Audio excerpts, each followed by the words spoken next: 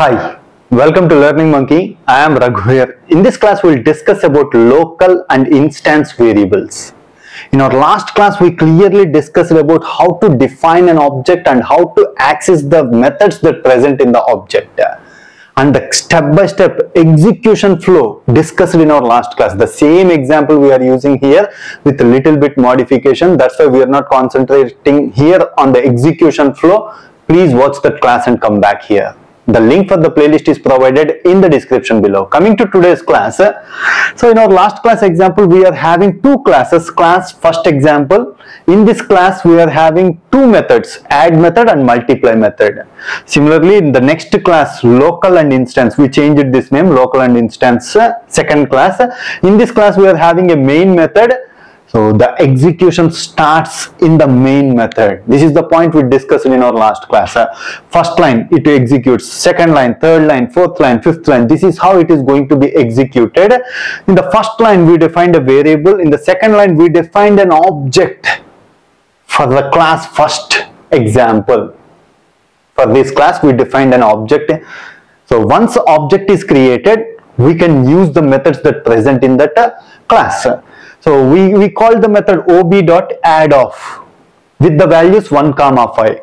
After completing add of method, we call the next method ob.multiplyOf with the values 2, 6. So now we are going to understand what's local and instance variables means. See, in this class, the variables x, y, z, these variables defined inside the method. The variables that declared in the method, we call it as local variables. These variables we can use only in this method. We cannot use outside this method. The meaning, whenever this block of code, this method is going to be executed, whenever the execution is going on, we can use these variables x, y, z. Once the execution is completed, we cannot use these x, y, z values. These variables are no more. So how memory is allocated to local variables and instance variables, we are going to discuss in our next class. So as of now, forget about the memory allocation. You need to understand these are the local variables. Similarly, the local variables that belongs to this method are int a, b, d. We can use these variables inside whenever this method is going to be executed. So if you define a variable outside these methods, that we call it as instance variables, or simply we call it as global variables. Int p is equal to 10, which is defined above the methods, add method and multiply method. This variable we call it as instance variable, or we call it as simply we can go with a global variable. So what's local variable and what's global variable? We understand what's local variable means. What is global variable? We can use this variable in any of these methods that present in the class. That is what global means. So now coming to the execution, first thing we call the add method with values 1, 5. So x contains 1, y contains 5, int z, z is equal to x plus y plus p. What is the value of global variable, instance variable? 10. 1 plus 5 plus 10, 16. Now z is having a value of 16. And we are displaying z value here. Addition value is z. So our output is addition value z, which is 16. Addition value 16 is one of the output, the first output we are going to get after executing this code. And one more thing you have to remember, so after executing x plus y plus z, we are incrementing this value p is equal to p plus 1. What's the meaning of that?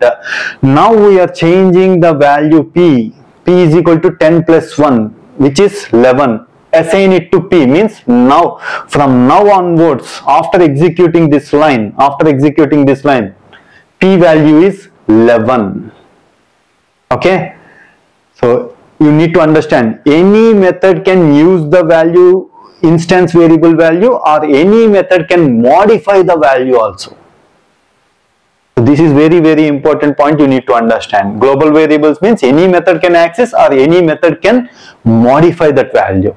So now onwards, after completion of this add method, execution move to the main method and keeps on continuing in the next line. What is the next line? It is calling the multiplication method. Again, multiplication method. We are going to call this method and we are going to execute this code. So we are sending the values 2, 6. A contains 2, B contains C. D is equal to 2 multiplied by 6 multiplied by, what is the P value now? P is equal to 11 now. Because previously this method modified the P value to 11. So now onwards P is equal to 11. 2, 6, 12, 12, 11s, 132.